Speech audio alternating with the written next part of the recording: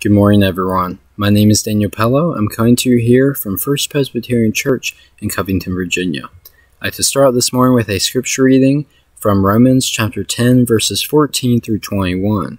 But how are they to call on one in whom they have not believed?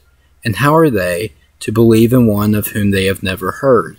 And how are they to hear without someone to proclaim him?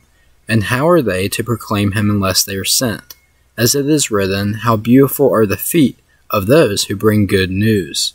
But not all have obeyed the good news, for Isaiah says, Lord, who has believed our message? So faith comes from what is heard, and what is heard comes through the word of Christ. But I ask, have they not heard? Indeed they have, for their voice has gone out to all the earth, and their words to the end of the world. Again I ask, did Israel not understand?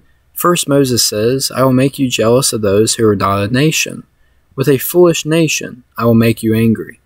Then Isaiah is so bold as to say, I have been found by those who did not seek me. I have shown myself to those who did not ask for me. But of Israel he says, all day long I have held out my hands to a disobedient and contrary people. Please join me now in prayer.